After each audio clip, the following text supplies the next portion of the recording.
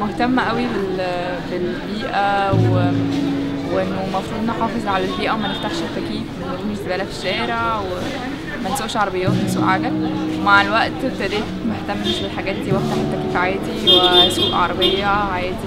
اغلب الناس تقولك الجو حر، ما اعرفش محصول ايه مات، ما اعرفش ايه، بس انه طب ليه؟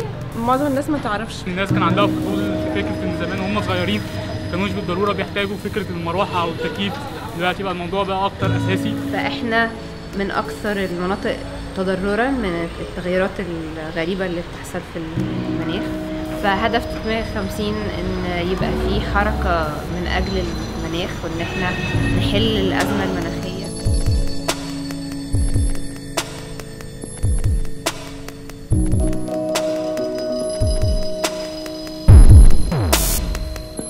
مشروع الجرافيتي كفن عامة في مصر لسه الناس بتتعامل معاه على ان هو حاجة غريبة وشوية، وفكرة ان انت بترسم على الحيطان فممكن يبقى امنيا ساعات بيبقى عندك مشكلة، وبتتكلم بيه عن فكرة انت عايز تقولها بشكل فيجوال يعني بشكل بصري.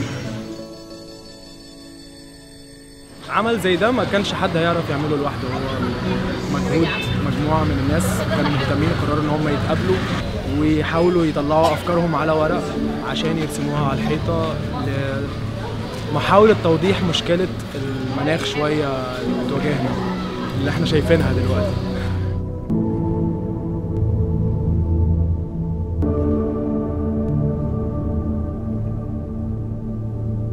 في طاقة ما بتأثرش على البيئة وتخليها نظيفة زي ما هي، زي الشمس والرياح والطاقة والأمواج بتاع البحر.